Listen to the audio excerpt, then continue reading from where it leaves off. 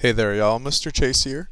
Today we're going to be wrapping up topic 4 with a problem solving strategy, which is writing to explain. We're going to stray away from the focus of multiplication and talk about how we're solving our problems rather than just getting the answers. Now it's really important to be able to explain your answers because it shows me what you're doing right or the small things that you're doing incorrectly. Now most of the time when you get an answer wrong, you're doing most of it correct, but I don't know where you're going wrong, so I can't pinpoint what to focus on when I'm meeting in small groups or individually. So what I've done here is I've went ahead and I've solved some problems, and we're going to go over how to explain your answer in a thorough, effective way. So number 1 says Marsha got on an elevator on the 4th floor. She went down 2 floors, then she went up 6 floors, then she went down 3 floors. What floor is Marsha on now?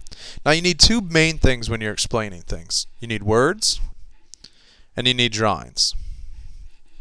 I always start with a drawing because it helps me visualize my learning. What I've done here is I've drawn a skyscraper and I've written the different floors on them that Marsha would be on. So I started with a dot. She starts on the 4th floor. Then she goes down 2 floors. That's the first step in my problem. And now she's on 2. And then she goes up 6 floors. 1, 2, 3, 4, 5, 6. She's then on floor 8. Then she goes down 3 more. 1, 2, 3. And she ends up on the 5th floor. Now, this picture would be a good explanation, but I need to see more. I need to know what you did. So on number 2 it says explain it. How did you find your answer to exercise 1? And I wrote it out. These are words. It's clear. You can see my thought process, and if I go wrong at any step, I'll be able to pinpoint that. And I say first,